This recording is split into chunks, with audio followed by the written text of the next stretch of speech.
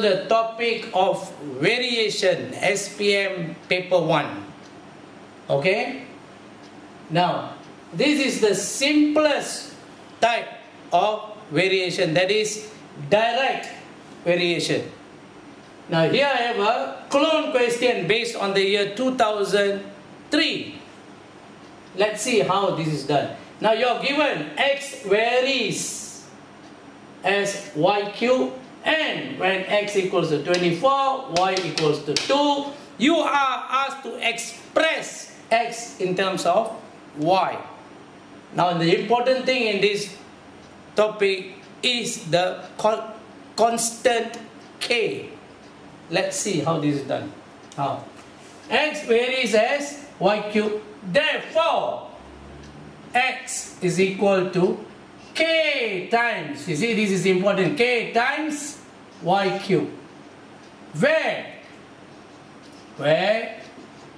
k is a constant. Okay? Fixed value. Right? When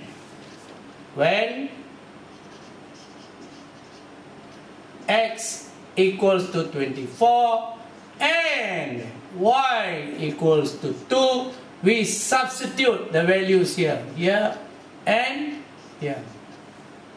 Therefore, 24 is equal to k times 2 cube.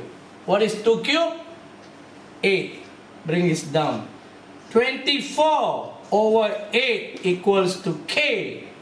Therefore, k equals to 3. This is important. The value of k. Now, we substitute the value of k here. So, what do we get? Therefore, x is equal to 3 times y cube. 3 times y cube. This is your answer. Very, very simple. Thank you.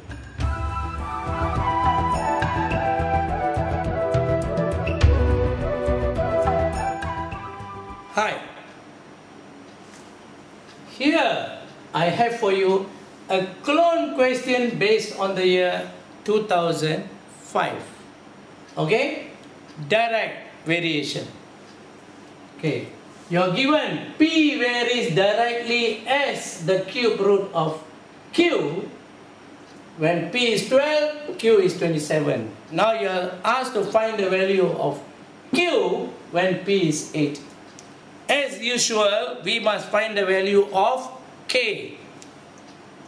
See, therefore, p is equal to k times cube root of q, where k is a constant. K is a constant. Now we put in these two values. P equals to 12 when q equals to 27. So you write down when p equals to 12 and q equals to 27. We put these values here. 12 goes here. 27 goes here. So you get 12 equals to k times cube root of 27. Bring this down. So what do you get? 12 over, what is the cube root of 27? 3. So 12 over 3 is equal to k. 12 over 3 is 4. You have found the value of k. Now we substitute the value of k here. So now we get p equals to, therefore p is equal to 4 times cube root of q times cube root of q. Okay? Now, when p is equal to 8, when p is equal to 8, substitute here. Okay, 8 is equal to 4 times cube root of cube. Bring this down, 8 over 4. What is 8 over 4?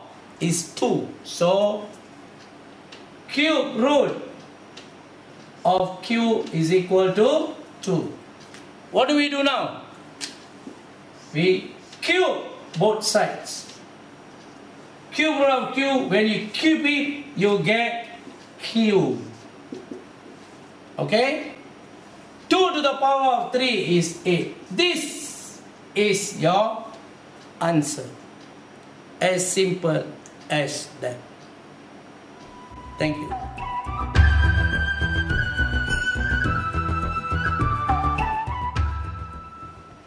Hi. Here I have for you a clone question based on the year 2006, paper 1 SPM. Okay, you're given x varies directly as the square root of y. And you're given when x is 30, y is 36. Now you're asked to find the value of y when x is 15. As usual, we have to find the value of k, the constant. Okay, let's see how this is done. From here, therefore, x equal to k times square root of y. When you multiply by k, you put the equal sign. Right? Next step. When x equals to 30 and y equals to 36, put the two values here. Okay, x 30, y 36. Find the value of k first. 30 is equal to k times square root of 36. What is the square root of 36? 6. Bring the 6 down. 30 over 6 equals to k. K is equal to 5. We have found the value of k. Now we transfer the value of k here. So, what do we get? Therefore, x is equal to 5 times the square root of y. Okay, get it?